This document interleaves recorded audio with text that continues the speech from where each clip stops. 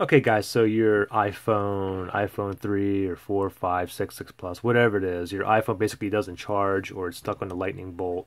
The first thing you want to do basically is you want to try to change your charging adapter. Try a different one out, even try a different wall outlet as well. If none of those work, then what you want to do is you want to change your cable as well, because this very well could be faulty as well. They sell a lot of these ones. I bought this one actually on Amazon, and as soon as it got here, it worked for like 3 days and it became faulty. So you want to try a different cable as well.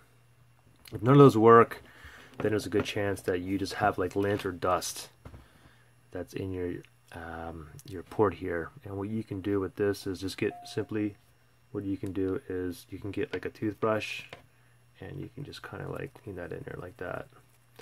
If you don't have a toothbrush, or if you don't want to use your toothbrush, what you can do is get like one of those bread ties like this and kind of get in here and kind of just like mess around in there. And then what you want to do is after you put it in there for a while, go ahead and blow right on it, like blow on that a little bit,